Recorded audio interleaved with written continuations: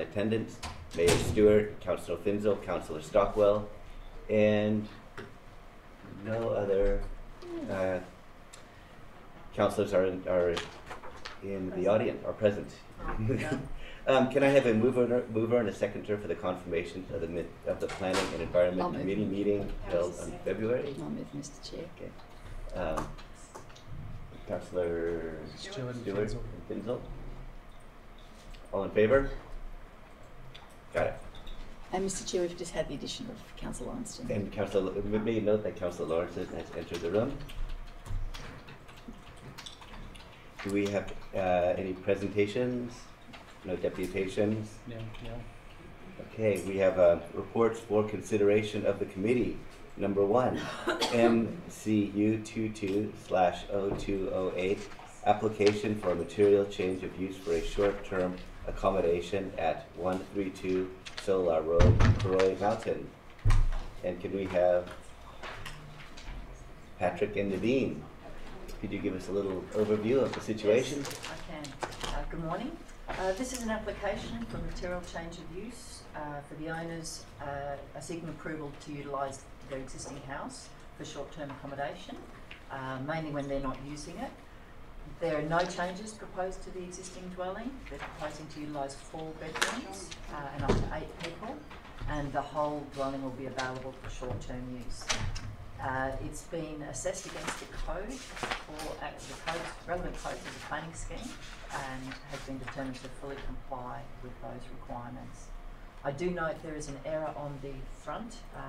The land area is actually 4.6 hectares, not 4,000 square metres, so it is 4.6 hectares.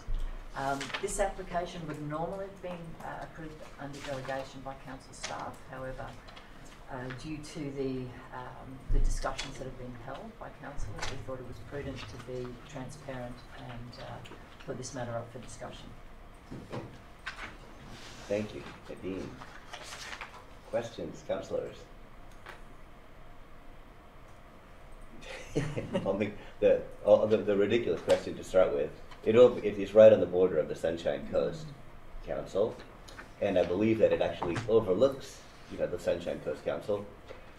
What would happen if they had very strict rules, which didn't conform to our rules, and they, were very cracked down on short-term accommodation, or if it was flipped, and they had a potential party house right on their border, which would overlook, and the sound would come into Noosa Shire? This is a code assessable application. We have to assess it under our planning scheme. It adjoins, yes, it does adjoin Sunshine Coast Council area, and really there's nothing there. We've assessed amenity, so we've determined under our planning scheme that it won't impact on an amenity of the area, and that includes the surrounding area in Noosa and also Sunshine Coast Council. There is a site map on page 8 that might give you an idea of the geography. Yeah, it is overlooking. Anyway, yeah. So I think maybe just to embellish on what Nadine said, despite the fact that those properties are outside Noosa Council, there's still been, the amenity impacts has still been considered as part of this application to ensure. So yeah, the fact that they're not in the Noosa Council show area hasn't excluded our contemplation of their amenity impacts. And if it was a rural residential application, that's when the land size would matter, because that's in one of the accepted codes where it has to be 4.4 hectares. Yes. And even that doesn't matter because it's in rural area, so it's well and truly within the planning scheme. That's correct. Yes, it fully complies with the scheme provisions. Yes. Okay, did I see any questions, Amelia? You hand raised. So, Nadine, due to the significance of the matter, and given that we've just put out a housing needs assessment, we've got a mirror minute on a housing crisis, we've just gone to a summit, is that the reason that you've now brought the application to council for councils to make a decision on it? We wanted council to be aware that these are the types of applications we are receiving, and yes, we are fully aware of council's the housing crisis and we just wanted the council to be aware of these types of applications. And also, this is a consistent application. The planning scheme supports this type of application on this location, on this site. If this application was refused, can the applicant still short-term let the property, be it shorter period? It is, I understand it is their holiday premise, so it's supposed to be their principal place of residence to be able to undertake the 4 times a year in 60 days. So as an investment property, it actually doesn't have those rights That's to correct. short-term let for 60 days or 4 times a year. So, okay, thank you. Take it, note that Councillor Wilkie has entered the room. Sorry. Yeah, Councillor, do you have any, Frank, do you have any questions? No, thank you. Would anybody like to move the? Just a Scott. question. Yep. Given the proposal has been reviewed against the accommodation code and is consistent with the code's requirements, can you just talk to us a bit about the conditions that have been recommended to ensure amenity and the register of complaints? Overall, how is this going to be used? It's mentioned on page 12.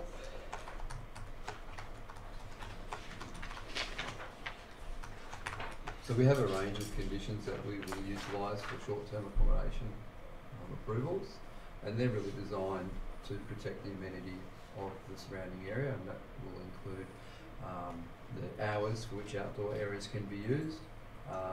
It'll also include the requirement for a code of conduct to be entered into, a contact person to be nominated. Standard conditions that's similar to ones that are within the local law approval as well, but separate to local law approval, and they certainly give us an opportunity to regulate the property once it's approved.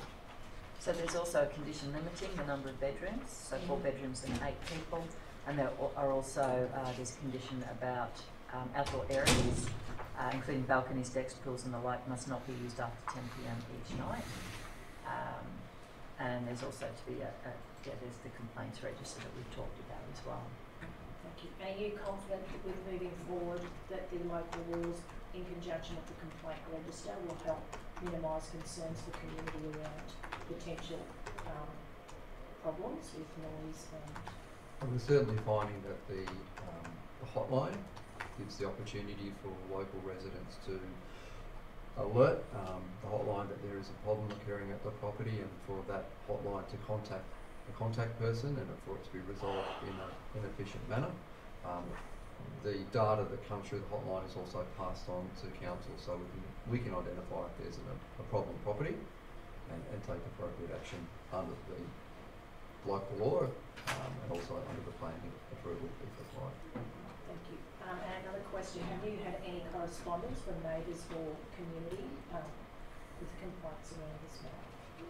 There was one letter that we received in terms of regarding this application, again noting it's a code accessible application, and that letter raised concerns about traffic and utilising the road.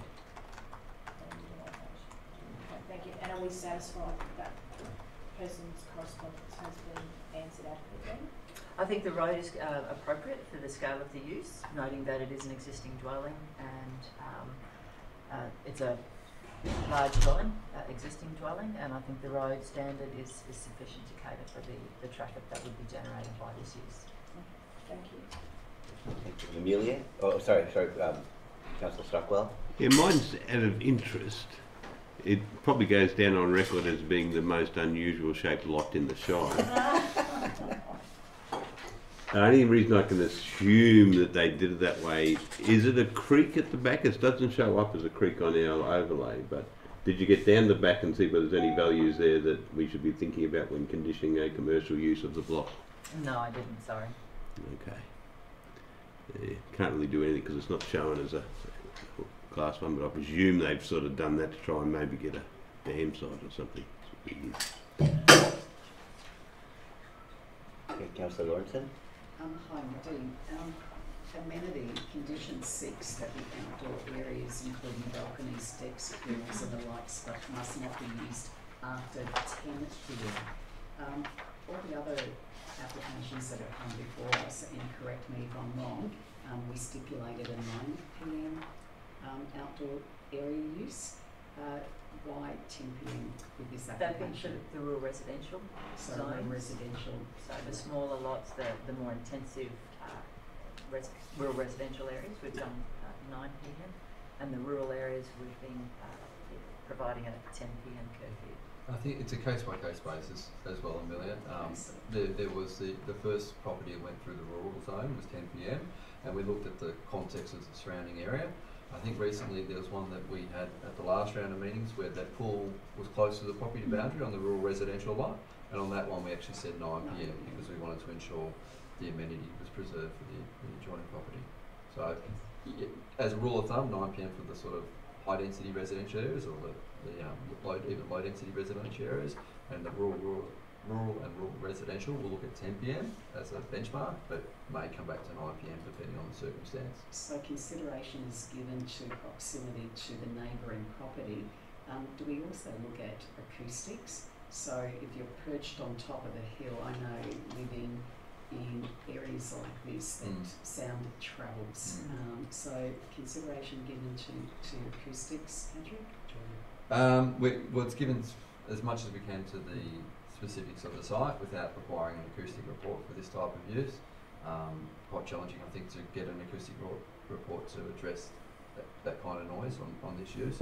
But we'll look at, I think in this circumstance, it's about 150 metres to the nearest house. Yeah. So we're confident that the amenity will be preserved. I mean, if someone in any house, depending on its location, puts the music up to 110, it will have an impact, but the other conditions talk about there being protection of amenity as well. So, through the chair, councillors, just reminding this is a code accessible application. Our ability to be able to work through a more broader process is limited. It is code accessible, so those elements, while yes, in other applications, absolutely, we would look at that type of condition or understanding of impacts. Code accessible doesn't allow us to be able to go to that extent. But when we're addressing amenity issues and we're conditioning those impacts, would you not be considering noise? Through the chair, councillor, I'm not here to debate you. I'm just here to. I'm going to move the motion. I think it's getting into an inappropriate comments from the gallery. So I'm moving the motion. Do you have a seconder? I'll second it. Yeah, as was discussed in the new meeting where all the questions were asked previously, this is a code accessible application that complies under the Act. We are very clear on what we must do, and that Act says if it complies with all the relevant benchmarks, Council must approve. There is no leeway. We should go with the staff recommendation. Any other comments? Yeah. Should we put it to a vote? All in favor? It's unanimous. Okay, we're on to item 2. Planning and Environment Court Appeal number D14 of 2023 application for a multiple dwelling, 20 units and operational works clearing of vegetation at 11C Church Street, Pomona. And we have Patrick at the table to talk us through the appeal. Okay. So this report advises that an appeal has been lodged against the refusal that was issued under delegation for the application for 20 dwelling units and the operational works application for the removal of vegetation at the site at 11C Church Street in Pomona. The application was refused due to non-compliance for a range of issues, including stormwater and drainage, excessive cut and fill, environmental impacts, and the unsatisfactory built form. It's considered that it's in order for council to defend this appeal. I'll move the staff recommendation. You got that, Kathy? Council. Yeah, Councillor Stewart, No, Councillor no, Bidsell. I'm all good. Yeah. Any questions? Okay. Councillor Wilkie or Lawrenson? No? Should we put it to a vote? Let's have a vote. All in favor? It's unanimous. Thank you very much. We're on to number 3. Short stay letting or home hosted accommodation local law 12-month review. And we've been looking forward to this. Yes. And Anita's come to the table along with Patrick. Can you walk us through this? Sure.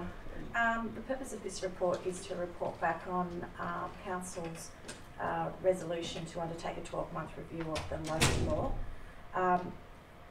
As part of the review, we undertook consultation with a multi-interest stakeholder group, which had representation from a variety of STA industry stakeholders, as well as resident and community groups. It was indicated through that consultation that implementation of the local law had been well received by both the industry and resident community groups. We received also a greater than expected number of applications in the first 12 months, probably double what we were expecting, partly because of the fee waiver period for 5 months.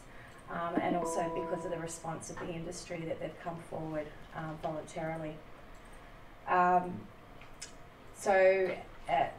In terms of our review and the feedback from the stakeholders, we're not proposing to amend the local law, but we are looking at making changes outside of the local law to frameworks that support the implementation of that.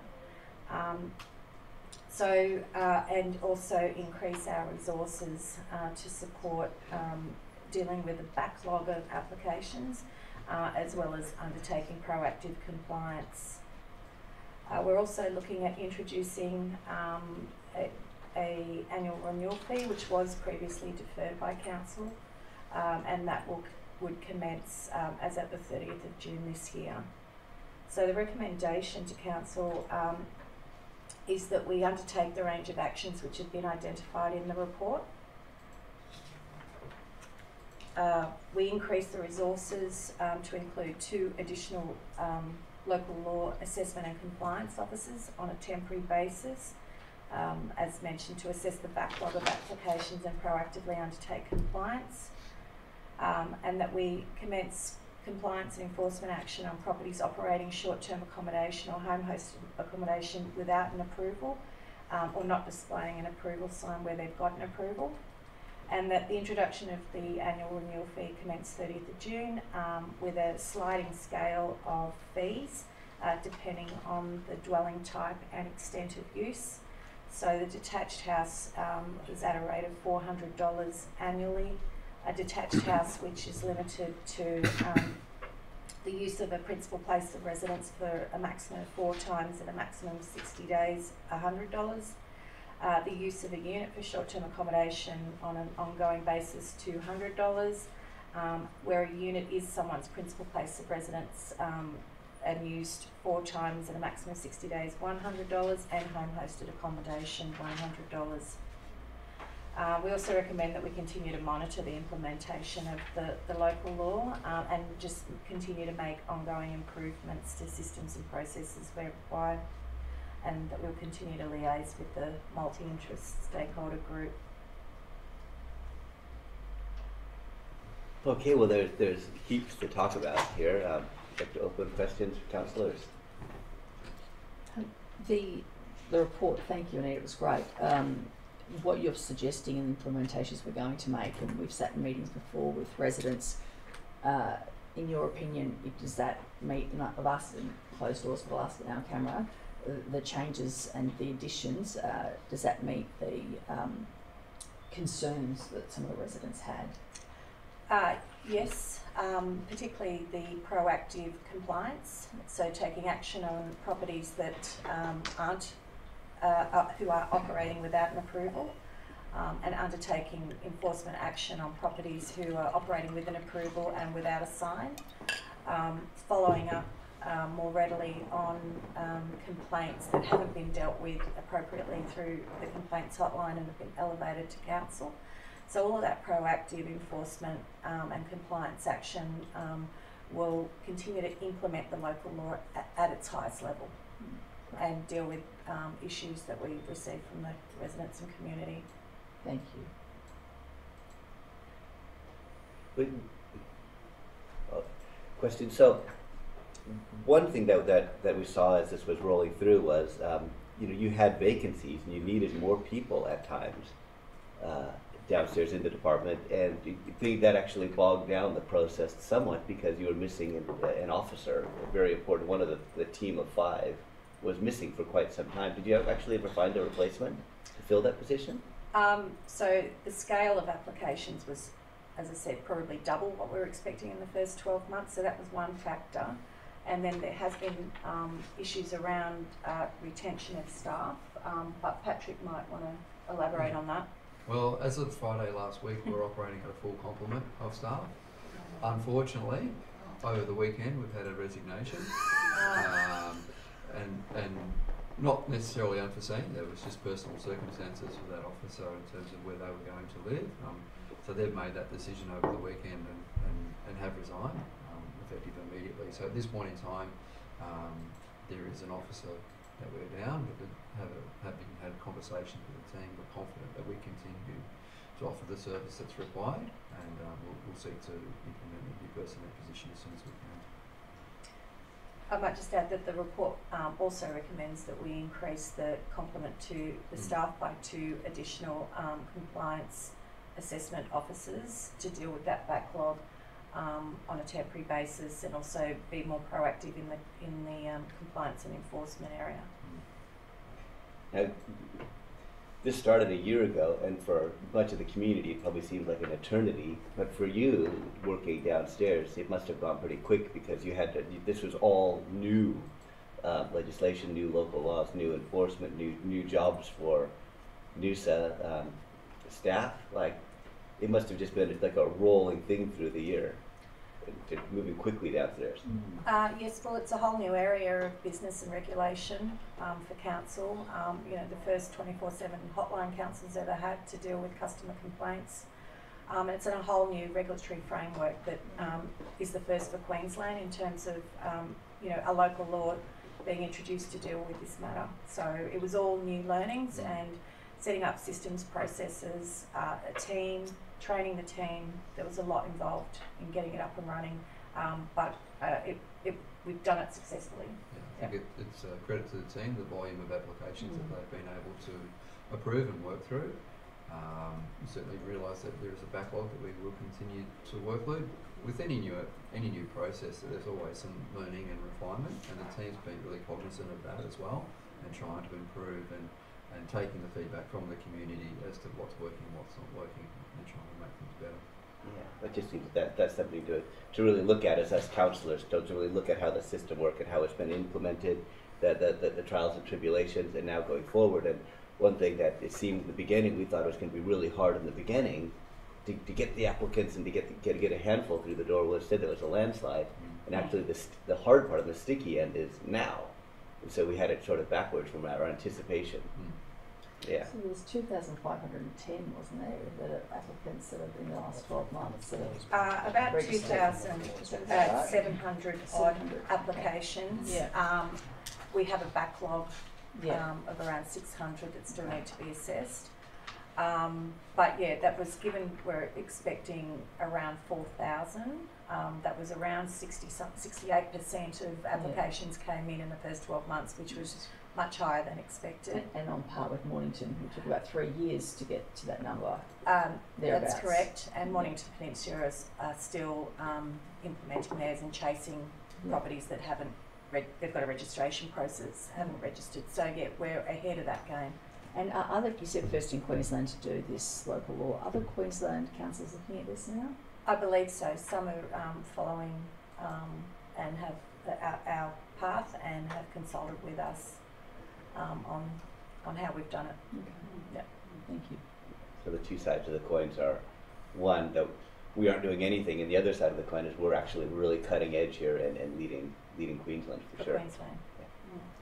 Given the first draft of the local law, it says the report was initially prepared and publicly notified back in 2019, and we have had COVID and significant impacts throughout that period. I'd like to ask a question about the ongoing fees and charges, and it was suggested improvements identified by the resident community feedback. you just talk to us a bit about their recommendation about the complaints hotline should be funded not through fees and charges and not subsidised by the ratepayers. Has that informed the decision around the costs of the rates for the home-based accommodation? Yes, so it was clear from the community resident group that for the implementation of the local law and the ongoing compliance and the team and the resources required to fund the hotline, that it be funded entirely by the short stay industry, short-term accommodation industry, and not by ratepayers through the use of application fees, which we already have in place, but ongoing annual renewal fees. So it be on a cost recovery basis. Yeah. And Councillor Wilkie. Thank you, Mr. Chair. My only request is that when the committees finish discussing this item, if they would be kind enough to refer it to the General Committee, please.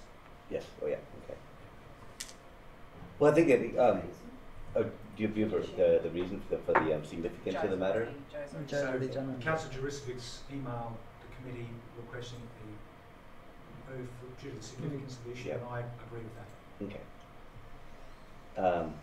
Again, I love talking about this in the committee meeting because we're all here, and the general is going to be a very, very heavy meeting. So perhaps if anybody needs to say something of incredible significance in their speech, make it now.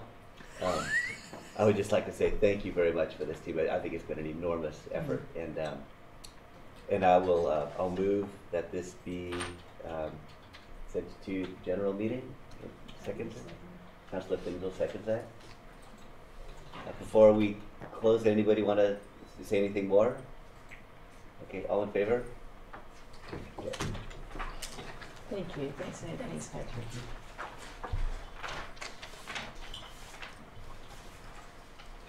Okay, now we're off to number 4. Noosa Council Threatened Fauna Recovery Roadmap. And we have David O'Gorman and Rebecca Wilson in the room to talk us through this. Welcome, team.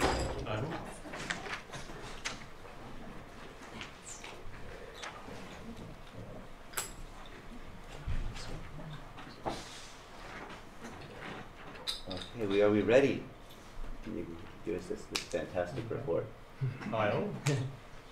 Yes, obviously hear about the Threatened Fauna Recovery Roadmap. You may have recalled back in April 2022 I commenced the development of the roadmap, and that was all in response to the Noosa Environment Strategy, specifically Commitment 1.3, which is to improve long-term survival of threatened species and ecological communities. Therefore, the roadmap has been developed specifically to deliver our commitments under the Noosa Environment Strategy, and obviously has formed the scope of the document and the process moving forward. Being new to council at the time, started in March 2022, so fresh into it and straight onto this deliverable. The first job for me was obviously to do a comprehensive desktop review of obviously all the other work that has been done in the past regarding biodiversity, fauna, management recommendations across the Shire. From that process, basically shortlisted 29 species of conservation significance that occur across the Noosa Shire, specifically fauna, not flora. From there, I actually took the draft roadmap to council and it was endorsed for public consultation in May 2022. From that process there, I formed an expert panel, which consisted of 10 organisation members, including community conservation groups, examples of Mary River Catchment Coordination Group, NICA, etc. Also involved some expert wildlife consultants as well, and academics and whatnot. So yeah, 10 stakeholders contributed to an expert panel who jointly nominated the Noosa 9 that we're discussing today. That was achieved through the completion of a decision matrix. So basically, during the desktop review process, I generated a decision tool which enabled the panel members to actually score the species against the identified threatening processes across the Shire. So they could be things like climate change, development, domestic animals, etc. So that occurred, I guess, over the second half of 2022, and since then we've jointly determined the Noosa 9 moving forward under the roadmap. The species nominated are the giant barred frog, the glossy black cockatoo, the greater glider, the koala, the tusk frog, the Mary River turtle, the group of acid frogs, the water mouse, and the loggerhead turtle. Now those species aren't in prioritisation order. They were just simply the species that were nominated that were also grouped according to their key habitat type. So I'll take a little step back there. When I shortlisted the species, the 29 species, I also grouped them into their key habitats as well. So that ensured that when the stakeholders, the expert panel nominated the species, we were ensuring that we were getting a representative spread of the species across the different habitat types of the Noosa Shire. The reason for that was to ensure that, you know, moving forward, our resources are being attributed to not just one ecosystem, but across the whole Shire, and that also complements other environmental strategies under the environment strategy. So since the community consultation process was completed, I finalised the roadmap, and that has resulted in sea turtles being nominated for the 23-24 management priority moving forward. So this decision was made because of, firstly, the conservation status of the species. So loggerhead turtles are classified as endangered, and also, as a lot of people are aware, they've obviously faced a lot of threats over the last couple of years with flooding and whatnot. So we are seeing a decrease in nesting activity along the beaches, and an increased occurrence of compromised turtles washing up as well. We also need to consider, I guess, you know, in terms of implementation of the Noosa 9 moving forward, is that we need to make sure that we are complementing other activities undertaken by council in that space, and we also need to make sure that we're accessing the you know, available funding streams from grants, from DES and whatnot. So that all, I guess, combined, and we nominated sea turtles under those precedents, I guess. Therefore, we have also put in funding bids for sea turtle recovery over 23-24 for environmental services. And basically moving forward with actually implementing the roadmap, well, the Noosa environment strategy basically expires or needs to be updated in 2029. So we're developing a stage approach where we will annually assess which species we will prioritise for implementation. And as I said, that will purely be based on the opportunities that exist for those species, the conservation status of the species, and what other projects council are delivering in that financial year. The other thing I'd like to talk to today is also the opportunity to co-benefit other species. So as I said, we have nominated 9 species, and specifically it was 9 under the Noosa Environment Strategy. But there are obvious opportunities where we can actually create benefits for species that are very closely linked to the Noosa 9. So for example, loggerhead turtles was nominated as a species for 23-24. However, obviously, if you're targeting loggerhead turtles in a recovery action plan, you're going to be targeting green turtles as well, which also nest on our beaches. So there's that opportunity to overlap into different species that are closely related to, and obviously, you know, it's more bang for buck. Like grant streams, external funding obviously is released and aligns with, you know, more than one species, but generally there's opportunities for multiple species that we're targeting in that area. The same thing can be said for the Mary River cod. So at the moment we narrowly nominated the Mary River turtle. However, obviously Mary River cod, Mary River turtles sharing very similar habitats and funding streams. We're definitely looking to do joint management plans, recovery action plans for both of those species, rather than just concentrating on the one when it's just probably not the most efficient way to go about things. So certainly opportunities for there, but as I said, the Noosa 9 as it stands, 9 species under the Noosa Environment Strategy, and obviously that reflects resources that we're going to attribute to this over the next, for the remainder of the Noosa Environment Strategy. So basically, the reason I put this up to council is for the recommendation that the Noosa Threatened Fauna Recovery Roadmap is approved for implementation. As I said, we've undertaken the consultation process, the roadmap has been finalised, we're at the implementation phase now, so that's why it's a council, so I'm hoping to achieve that here today. And then once we've done that, moving forward over the next financial year, obviously be distributing the results and the final roadmap to all of the 10 stakeholders that were involved in the process, combining that with obviously a wider community advertisement program as well to push that Noosa Council is delivering their objectives under the Noosa Environment Strategy for Threat and Fauna Recovery.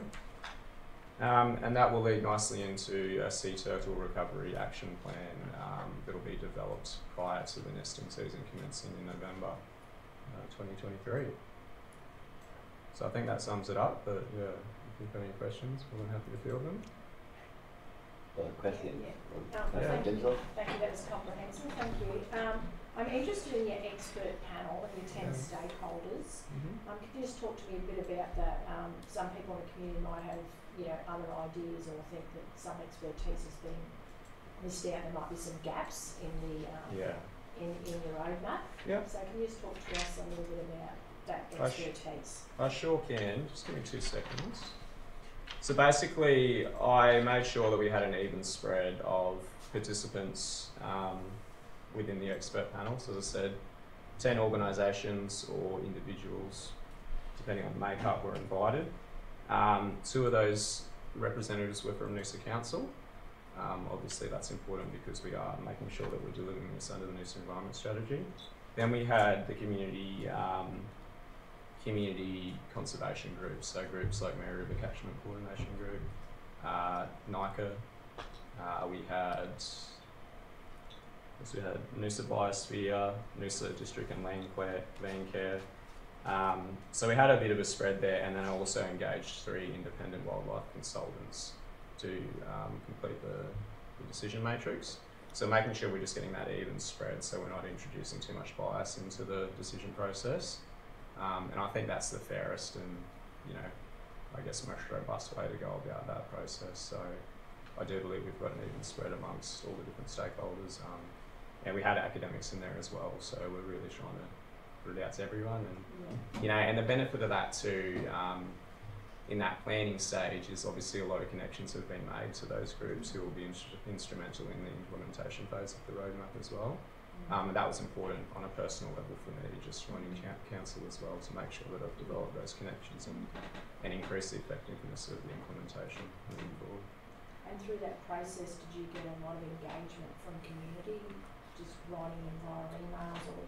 No, it was a targeted, it was a targeted campaign, for sure. So it was, as I said, it was distributed to those key community conservation groups, and then obviously the members within those groups were able to contribute to the decision process. And examples are that I held a meeting with probably 20 or 30 members from NICA, and we talked through the process and we completed the decision matrix together. And so it was quite, I guess, quite open to anyone that was associated within those groups, and generally they're the people that have the knowledge and the interest in the environment to adequately contribute as well.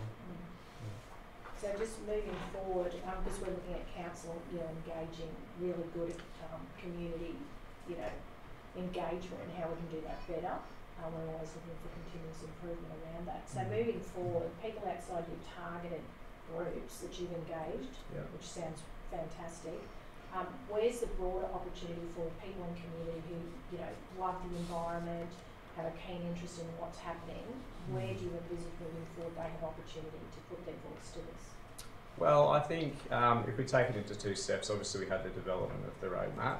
As I said, I really feel that required people with a scientific background to decide those species.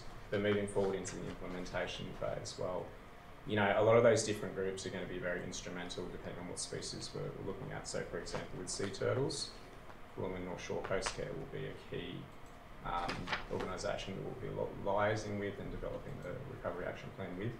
So I think if we combine our overall community engagement process, and then we can direct people to, if they are interested in this area, they can, support Wollongong Coast Care, get involved and maybe go through that avenue.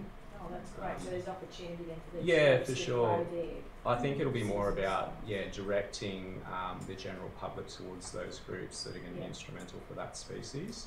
I think it's probably the only way that it can really be done, and it does support those groups as well. So they'll potentially get new members from this process and more support and more community awareness. So It's probably a good opportunity for us to spruik our environment grants as well that are open for proposals to be submitted.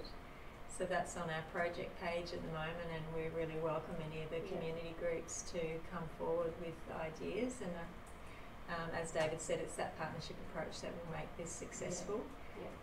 To work hand in hand with individuals and groups to be able to do the species recovery on the ground will be really beneficial. So those grants are open until the 12th of April.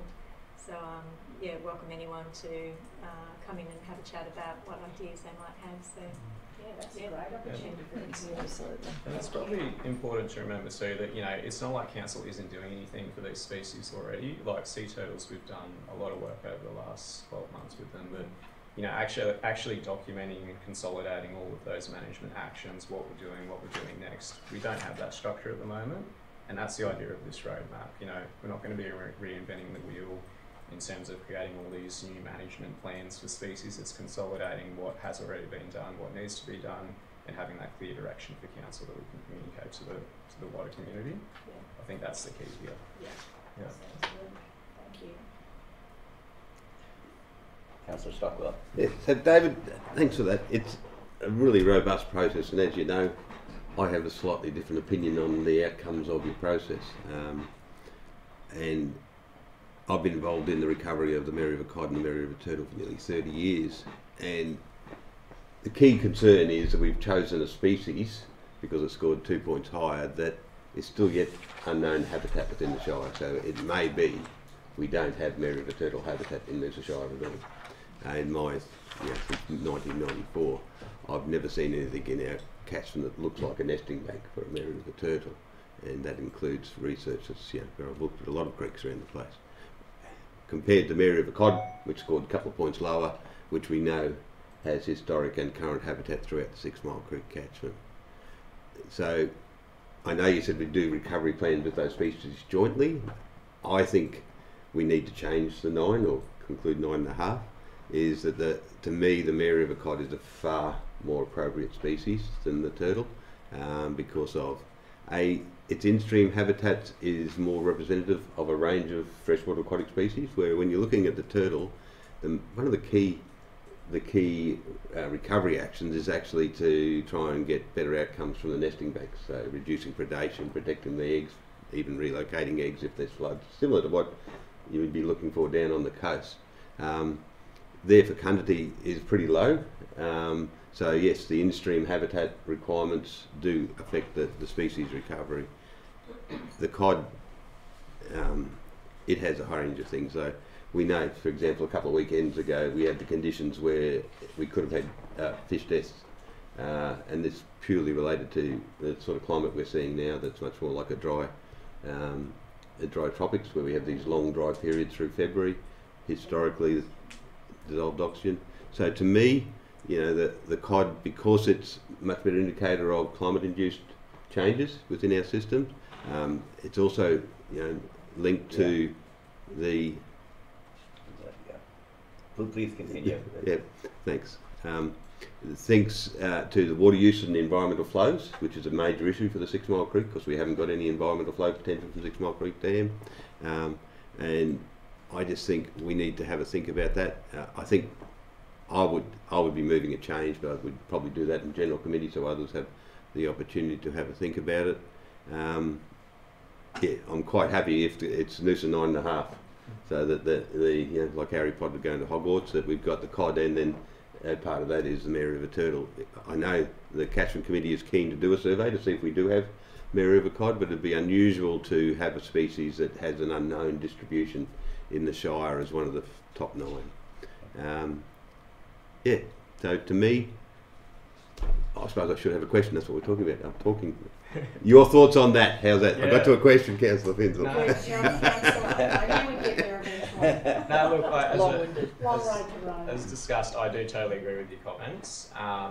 We did, in the desktop review process, exclude some species from the roadmap, and they were species that we were pretty sure weren't, occurring within the Noosa region. But after talking with them, RCCC and other groups, it was a high possibility in their opinion that Mary River turtle was within the catchment. And given, I guess the species conservation status as well, it's important that we do find out if they were within particularly the 6 Mile Creek. So that's why it was included in the shortlisted species. I was expecting that Mary River cod would get up over Mary River turtle.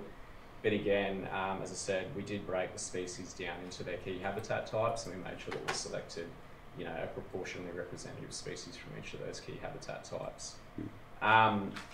As I said, I was surprised Mary River cod didn't come up. However, as I said, I think at the end of the day, to keep that uniform and fair approach, we need to maintain the Mary River turtle in the Noosa 9, given the stakeholder involvement in the process. But in terms of targeting the Mary River cod, more than happy to look at how we can do that. The same thing stands for migratory shorebirds as well, for example.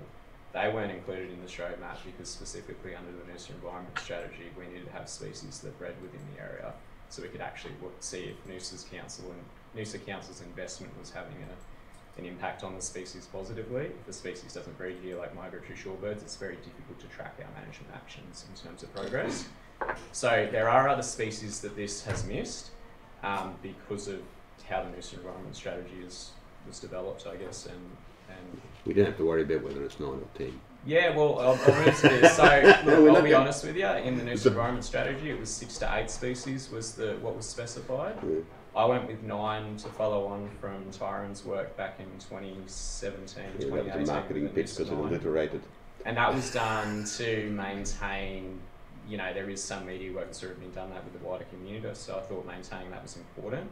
I have no problem with going to 10 species as long as we've got the adequate funding and staffing to deliver that.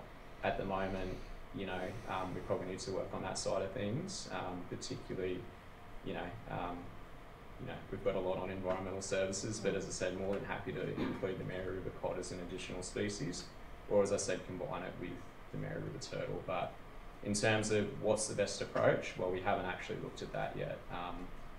But yeah, super open to that, and I think it's a very valid point. So, with support from council, I'd be more than happy to do that. Yeah, and I think it's very important. I've got another question. I like the idea of focusing on the green turtle. Yeah. I know this is looking at budget for next year.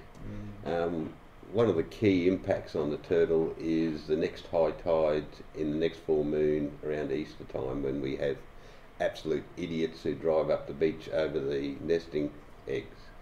Yeah. Have we considered what the regulatory requirements are to actually protect the species on the Noosa North Shore as part of that recovery, or are we intending to look at regulatory options? Yeah, definitely. So regulatory wise, very difficult to control that.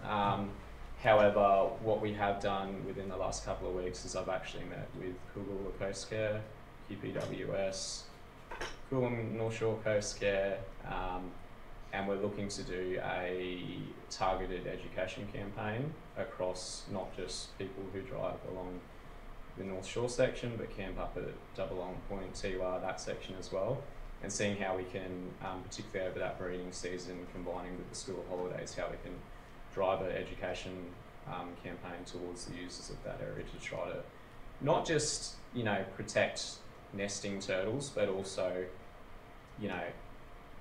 people who do find turtles. The problem we have up there is the data as well, so we don't know where the turtles are laying because physically we can't be up there checking every day. So it's enabling those community members to actually know how to report a turtle nesting site, and then we can obviously look to manage it more appropriately, like we do on the eastern beaches. And recently the Tiwa Beach Association has lobbied both state and council in regard to a suggestion which I think is the appropriate regulatory response, which is to stop cars 2 hours either side of high tide. Would that be a benefit to the conservation of green turtles, do you think? Of course it would, because it would stop people from driving on the dunes. However, it's out of my scope to understand how we could enforce that. I think it would be extremely difficult, And I think short term, it's more about education and awareness. It is a big challenge, but one we Yeah. should take on, in my opinion. Yeah, it's tricky, isn't it? Because it's like, then you know that area is also zoned as a recreational zone along the beach. It's different than, pure national park status. So it is designated as a recreational area. And if you take that right away from people, well, I'm not sure if that's, if that's Yeah, I reasonable as think well. from memory, So, it's considered a road, yeah, and there may be provisions under limited access roads. So, yeah. it's also Look, obviously the only beach in Queensland where you can get a permit to drive on for one day. Yeah, don't get me wrong, I fully understand what you're saying, and it's not that I don't agree with you, but I really think that community education. Oh yeah, I is think it's hand in. the I think only that's way we can really tackle it, to be honest, at this point. Thank you. That's my only questions. Well, okay. Councillor Pinto? Just coming on the back of the Mary River cod, in the chart here, you've got, even though it was endangered under fish and rays, you've got not applicable. So you've told us today you've got quite a robust process around your panel that you engaged. Do we have enough time between this meeting and that meeting to actually get enough feedback around the Mary River cod in relation to the turtle? And what does non-applicable mean in that column? How did you arrive at that? It's not page, there's no pages, so. Oh, sorry, Table yeah, 4. I think I know exactly what you're talking about. Where are we got here? Yeah, so you've got it listed as not applicable. Ah, Let's cool. clarify Yeah, no that. worries. So basically, species are. Oh, you can do that. That's fine. Species are classified either under the EPBC Act or the Nature Conservation Act in terms of their conservation status. So, a species can be classified as endangered under Commonwealth legislation, but it can actually not be, under the Queensland Nature Conservation Act, it cannot be classified as endangered or under threat. So how we went about with the roadmap is that we chose, so for each species, we just went with the default highest conservation advice species. So if a species was listed as endangered under Commonwealth legislation, we ran with that. If it was classified as vulnerable under the Queensland Nature Conservation Act, we basically ignored that and we went with the highest rating, if that makes sense, on the precautionary principle. Yeah. I've got a question, Councillor. Yes, yes. Councillor Walkie and I were down last week at Pridgeon and we saw a wonderful community member who was very much looking after newborn turtles. Oh, yeah. She was sort of protecting them and providing sort of pathways for them and things like that. Or they were due to be born. It was right on hatching time, I think. But she was working very closely with Coolum Coast Care. So with a lot of this work, are you and she said they hadn't seen turtles sort of for similar reasons that you've just stated, sort of further south on the coast for a long time. Is this a hope to get them back to migrate a bit further south, or will this be some of this work be in collaboration with Coolum Coast Care? How will it work? So basically, long story short, there were two nests on the eastern beaches this year. Two actually in the vicinity of Bridgeon, so you were lucky to see that. She showed us a video. She had a video. We didn't see it. Yeah. So Coolum Coast Care manages those nesting sites. So at times they'll relocate them if they're vulnerable to storm inundation and whatnot. So basically, the idea of this recovery action plan for sea turtles is to address, I guess, local threats, which include obviously increased severe weather, climate change-induced erosion. So that's supporting Coolum Coast Care to have the resources to actually identify those nests in the first instance and then look to relocate them if they have to.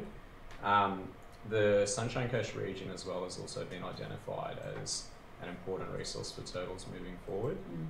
You may or not be aware, but the sex of turtles is determined by the temperature of the nest. Yeah, so we're getting issues, or we may start to see issues further up around Monrepo area where, whole clutches may turn out to be one sex due to... So it's really been identified as a hotspot for turtle conservation moving forward. Sunshine Coast Council are very active, obviously, with their turtle care program in turtle conservation. For the first year, we actually joined the Clean Up for the Hatchlings event that was held in February, so that was a really positive move. We applied for grants alongside the Sunshine Coast Council to look at lighting awareness campaigns. But long story short, basically all of this work will be done in conjunction with Cool and Coast Care, because they are the main community group there that's, you know, active in that space. But there's also a great opportunity to team up with the Sunshine Coast Council, even as far as things like educational signage, making sure that it's uniform across not just the Sunshine Coast Council, but up to Noosa, and making sure we're getting the same messaging across. Yeah, it can look different, but we have to have it uniform as well. Yeah. So, Thank you. yeah, if that answers your question. Yeah, it was fascinating to see it. Yeah. Yeah, It was incredible. yeah. Councillor Wilkie. Thank you, Mr. Chair. Dave, you mentioned that if we look after these 9 species, there are other species that share the same habitat will benefit. Councillors, we all received an email from a young environmental advocate who's present here this morning. I'd just like to ask some questions on his behalf about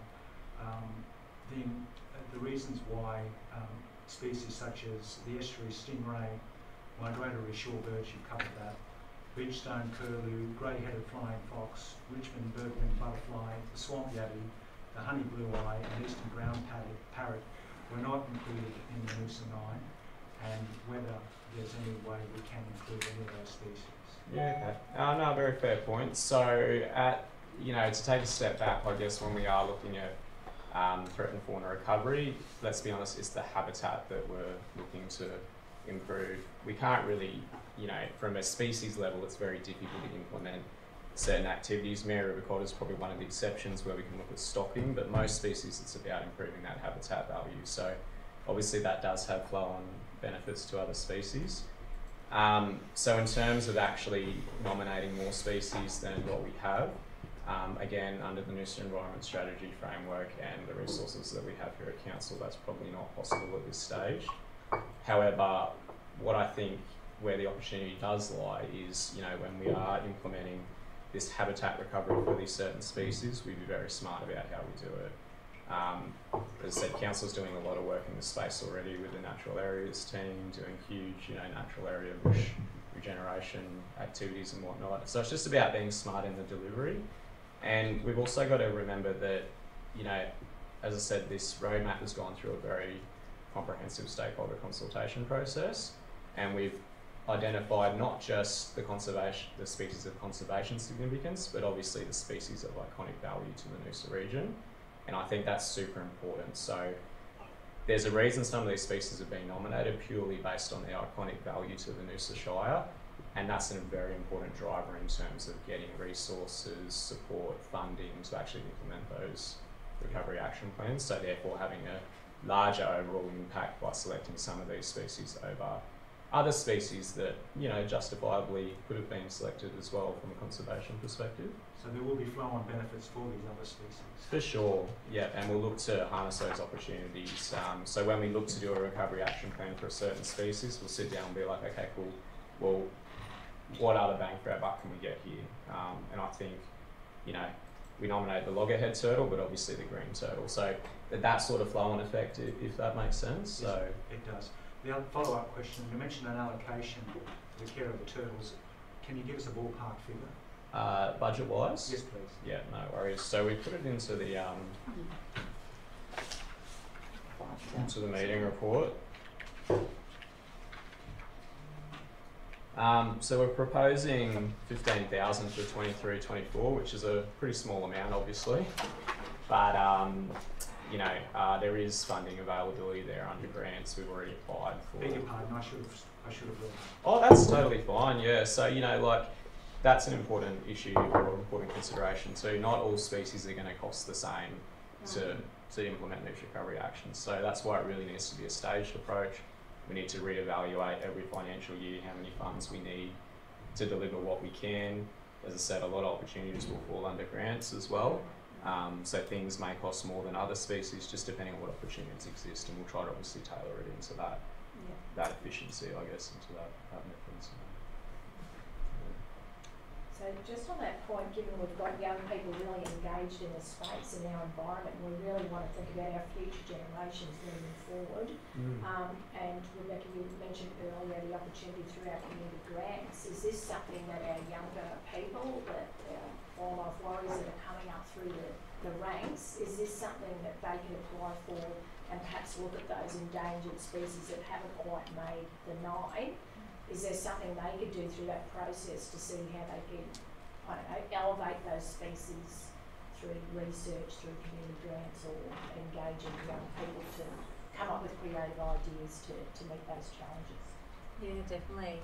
We've welcomed that involvement of the young people in our community around conservation programs.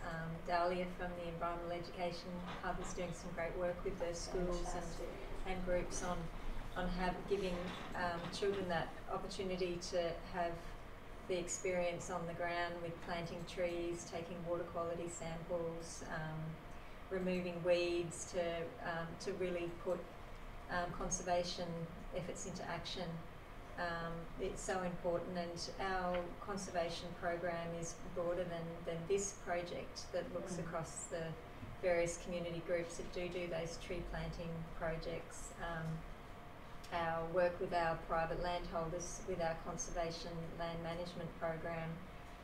We also have an acquisitions program through the Environment Levy as well, where we purchase conservation land. So when you look at it as a full suite of programs, there's many activities there that address threatened species management, and lots of opportunities where we can engage with young people in that process as well. So always open to those ideas, always open to partnerships, and it's a really positive way to make sure others can be involved in the program. Fantastic. I might just add to that real quickly. So nominating sea turtles this year is obviously a bit of a strategic thing as well. So let's face it, everyone loves a sea turtle, everyone loves a hatching. So I think that's a really important avenue for us to gain momentum behind the roadmap moving forward, which will then increase that community engagement for all the species. But it's about getting this out there too, and sea turtles are just a perfect candidate for that, and we can achieve that if this is approved before the breeding season starts in November. Yeah. And I think having, outcomes that are measurable and that we can achieve and, give a big tick to is fantastic for the environment and for our young people to see coming through that we are making progress in that space. Thank you. Amelia has a question. Hi. In terms of actioning the roadmap, I'm really quite interested in that and in the implementation plan. My question is, what sort of outcomes are we likely to see? So I'm talking in terms of, things like ecological management plans. When a development comes into council through planning, will this feed into a criteria and an importance when an ecological management plan is paid for by a developer? Will we be directing, when, what time of day, where should you be, investigating whether a species is breeding or not breeding? I don't know. I'm just keep going. Rights of nature. Is this going to feed into a pledge by Noosa Council that nature rights? Is it going to? Are we likely to see amendments in our planning scheme that again gives further rights to those protected species? So can I get an idea of those sorts of I might pass that one over to Camille. I think she'd be. Hi.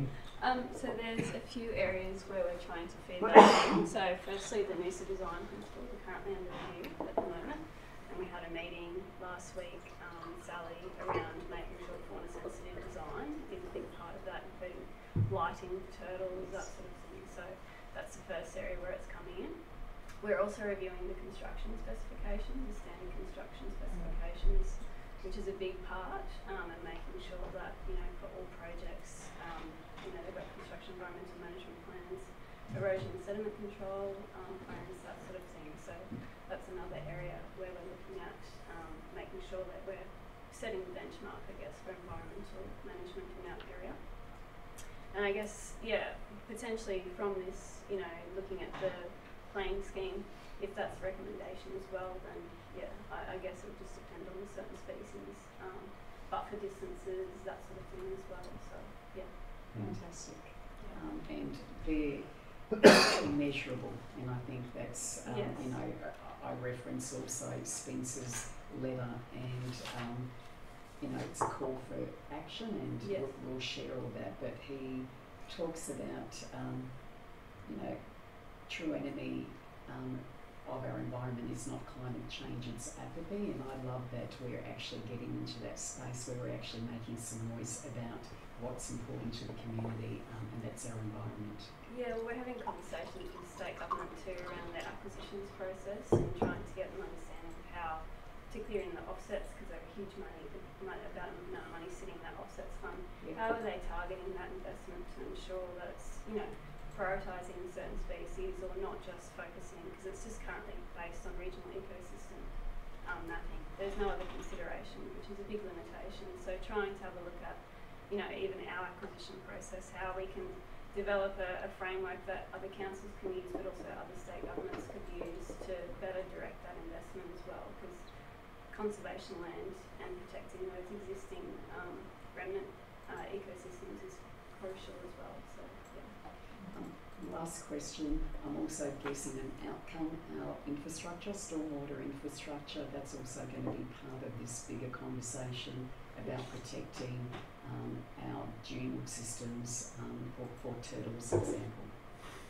Yeah, it has to be holistic, that it can't be just an engineering focus for delivering stormwater outcomes. It needs to be a whole catchment consideration, looking at natural flows, looking at habitat type, looking for environmental health, looking at filtering opportunities using certain species, understanding what species are using the habitat from a flora and fauna perspective. So that's, you know, it does need to be that whole approach.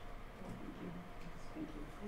Thank you. That's great. I love it, because being proactive in a call to action. I sit on the Heritage Committee, and I don't know if everyone knows, but right now we're doing community consultation out to community. We want everyone to get engaged, and a section in that is about identifying trees and wanting to value those in our environment. So our peak body as councillors is the LGAQ, as you know, and they're currently working with the state to look at amendments in planning schemes and support local council to get the outcomes that everyone's talked about here today. So I encourage everyone to get online to the Heritage Survey. There's a great opportunity to action forward here. And are you aware of that, and can you speak to us a little bit about how that's coming through from the state to help local councils deliver and protect our heritage? Yeah, And I haven't to been the involved plans. in that, and it's something, certainly something we're really interested in, particularly cultural heritage, and how we can better ensure that, it's considered, like particularly in the Noosa trails as well. We're working with national parks and closely with the Kabi on that as well. And one of the things is, you know, looking at the trails master plan and trying to reduce the number of new trails, for example, that we put in, and reduce those impacts and utilise existing pathways instead of putting new ones in, simple things like that. So it is being captured, but yeah, definitely it's something we need to look at developing further. So yeah. Thank you. So I think the timing's really good, because we've also, you know, we've done our corporate plan. We're looking at bringing everything together, and I think this is part of it. And you're going to see that moving forward. We're going to see this response and this action by council to engage with the community to, you know, find out firstly with the community what we value. And I think council and state government and all levels of government are ready to move forward, even up one of those steps. We're all heading in the one direction. So thank you. I have a final question. Sorry, Tom. Yep, go for it. We all received the email from Spencer. There was also a request in the email that the statement for the Regional Climate Action Roadmap can be read. Can I just pose that question for the general meeting and request and ask that someone can read the Climate Action Roadmap youth at the next meeting? I'll leave that for some consideration. We'll provide advice, council. Through the CEO, yeah. We'll provide advice. Thank you very much. Excellent heritage advocacy. It's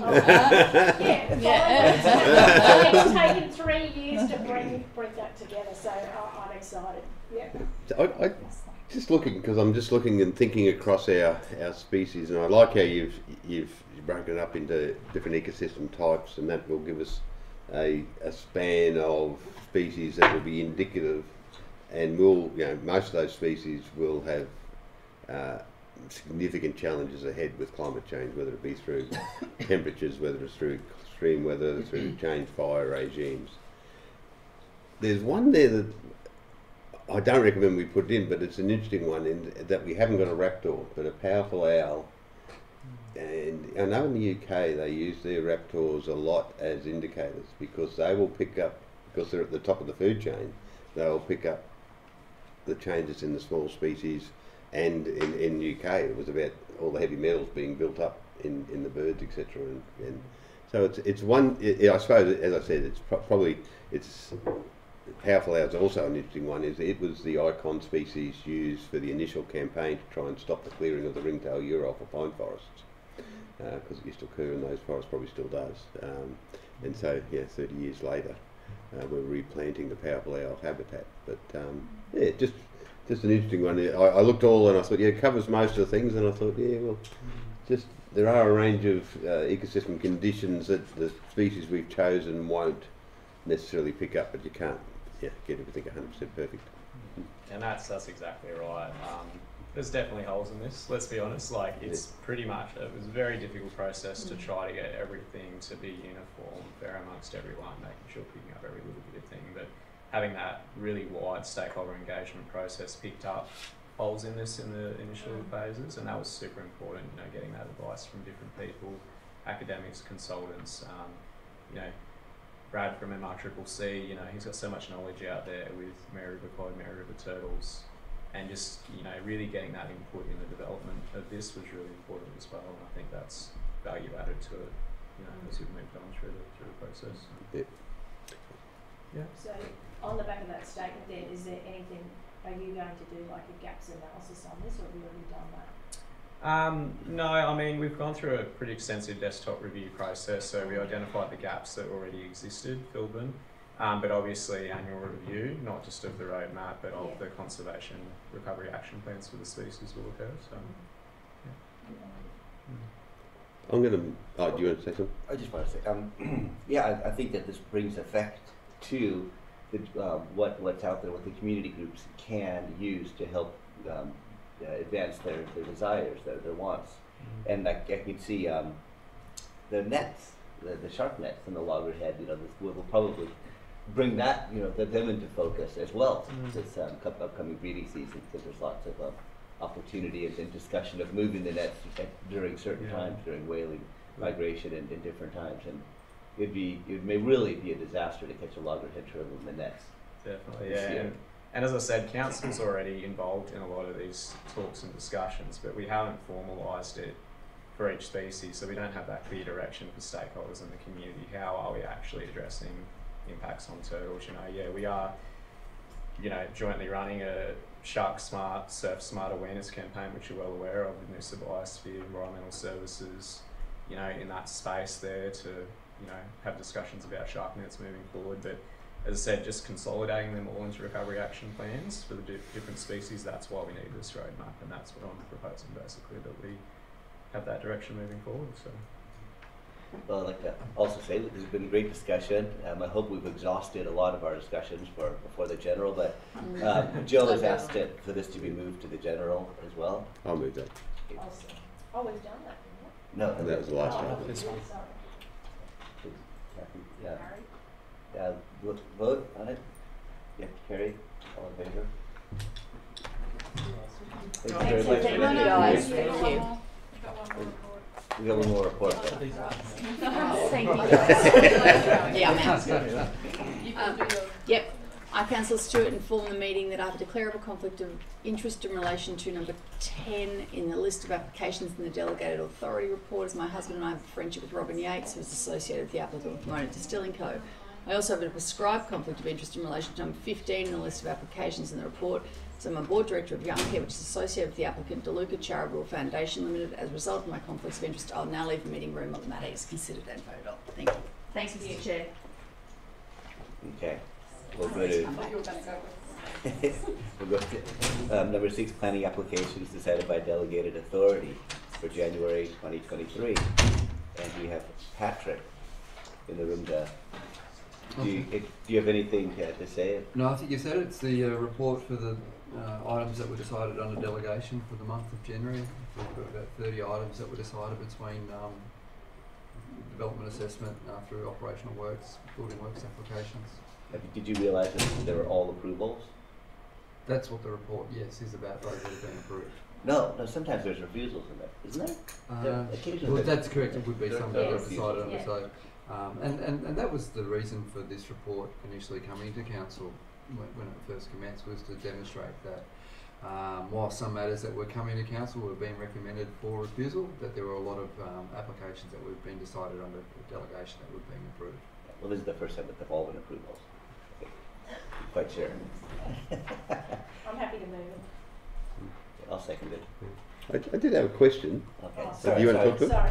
No. Yeah, no, it's just a more general question. Is, you know, with the increasing interest rates, are we seeing a change in the number or nature of applications that are coming in over the last few months?